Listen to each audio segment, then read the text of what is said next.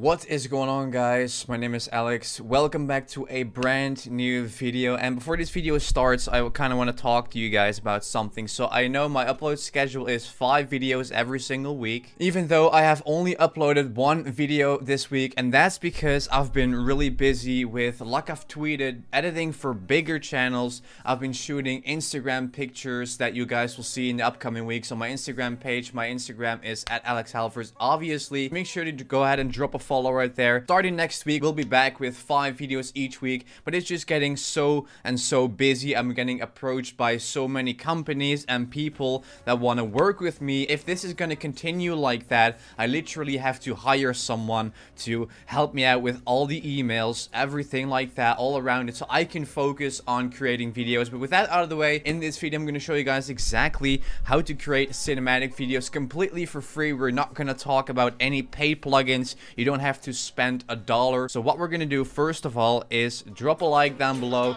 subscribe if you're new, and I would say let's get started, obviously right after the intro.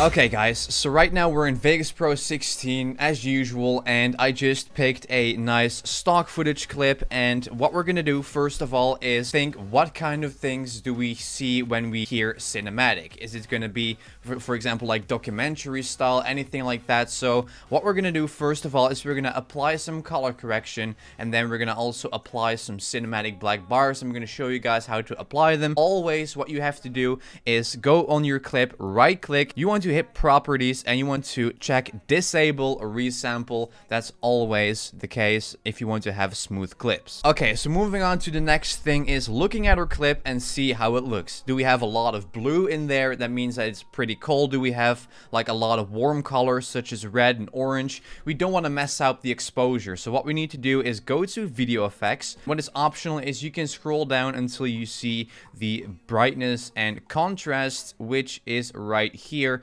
And if we drag on the default one, we can just spice it up a little by adding a little bit more contrast, because if you're gonna over contrast it, it's gonna look like that and it's not gonna look natural. And if you're gonna place color correction presets on top of this as well, it's not gonna work. So what we're gonna do is apply just a little bit more contrast to it. That's basically enough. So moving on to the next one is the color corrector tab. We don't basically want to pick any presets because we can just create our own. So we're gonna drag on the default one onto our clip. Now we can decide, like, okay, what do we want? Do we have a little bit more blue colors, everything like that? So if I, drag this marker a little bit more to the blue side of things, it's going to look very cold and everything. But if we drag it to the red, orange, it's going to look pretty warm. And we also have the low ones. We have the mid-tones right here, and we can just adjust a few things, and you can just do whatever you like, how you think your footage will look the best. That's pretty much what you need to do. I always like to add a little bit more blue to it, and also for the midtones a little bit red, so it's going to look very cinematic and not necessarily cold or warm or anything like that. Just make sure to just don't mess up the exposure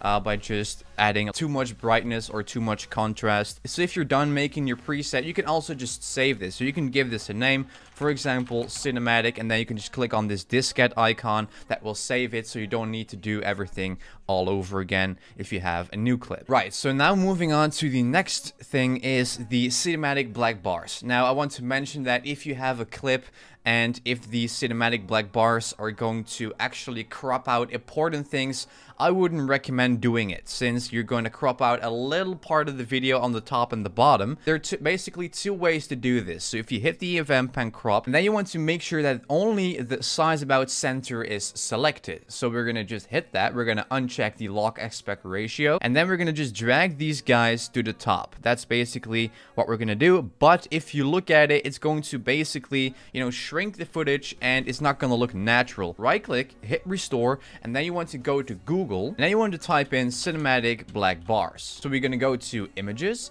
And right here we have a lot of examples, and you just want to click on this one, but you want to make sure that you will have a picture with like this checkerboard inside of it, because you know that's going to be transparent. So what we want to do is just right click on the image. You want to hit save image or save as. So then if we drag on the bars that we just downloaded, obviously you can just resize them or make them smaller or anything like that, but this is basically how you spice up the clip and how you make cinematic videos. And you can obviously apply this on multiple things. You don't have to necessarily do this, for example, on vlog footage, because it's not going to look that natural. But if you have, for example, a vlog and you're filming yourself, and then you have some cinematic shots afterwards of your town, anything like that, you can just add some music, add these filters, add these black bars. So that's how simple it is, guys, and that's all I have for you guys today. I'll catch you guys on Monday with brand new videos. Let me know in the comments what you want to see on topics on Vegas Pro 16, and I'll look into that. So guys, thank you so much for the continued support. Thanks for sticking around in this really, you know, busy period. Just don't forget that I always stay on the grind no matter what. We're gonna continue next week with Vegas tutorials, how-tos, how to get more subscribers, how to grow on YouTube in 2019, everything like that. So guys, I'm super excited for next week. I'll see you guys on Monday. Have a great weekend, and I'll catch you guys obviously next week.